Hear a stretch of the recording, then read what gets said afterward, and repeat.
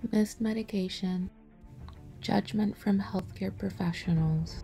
Taking daily medications for chronic conditions can be a daunting task. Although taking medications is routine for most people, the proportion of people taking 5 or more prescription medications has doubled as chronic health conditions are on the rise. But for many, taking their medications according to their healthcare provider's instructions can be a challenge, and about half of patients with chronic conditions don't take their medication as prescribed.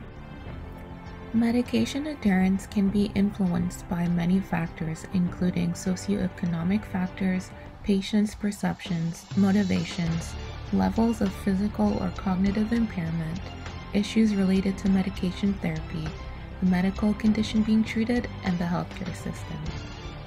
The World Health Organization estimates that the average medication non-adherence rate in developed countries is 50% among patients with chronic condition. In North America, non-adherence accounts for $300 billion in avoidable costs annually. These costs result from the progression of the chronic condition and the need for more aggressive treatment. Poor adherence is also associated with lower quality of life and poor health outcomes.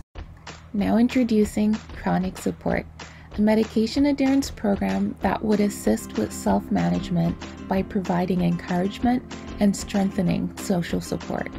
It involves consumer choice and is intended to be non-judgmental rather than reinforcing blame.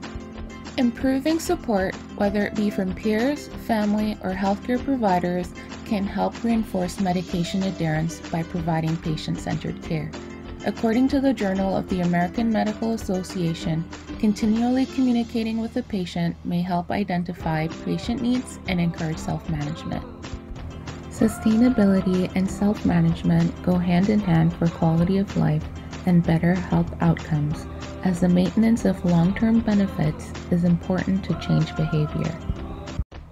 In one study, problem-solving and coping skills were found to be important factors influencing long-term maintenance of behavior change. Chronic support will primarily target those who unintentionally not take their medication through a technology-based self-management app. This is not your average medication reminder app.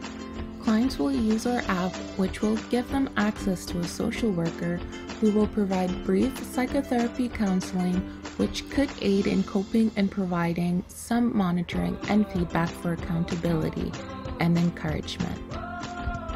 It incorporates multiple concepts such as self-care, self-monitoring, health behavior change, client education, shared decision-making, and collaborative care, which intend to empower the client about their own health condition so that they have a more active role in their treatment.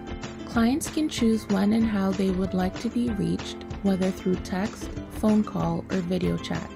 The app would also connect clients to their healthcare providers and pharmacists, which would introduce a shared decision-making model in weighing risks about their medication and chronic condition. We would implement a fee-for-service model by partnering with hospitals and pharmacies. Long-term, we would aim to develop a monthly or yearly subscription service for families, which would assist in caregiver burnout and incorporate AI in order to reach more clients.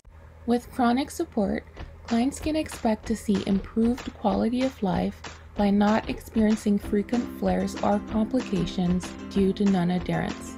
And overall, the healthcare costs will go down.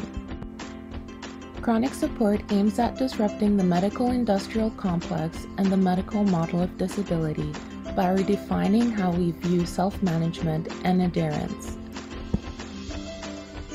Instead, we view medication adherence as the ability of the individual, together with family, community, and healthcare professionals, work together to manage symptoms, treatments, lifestyle changes with a psychosocial and cultural mindset.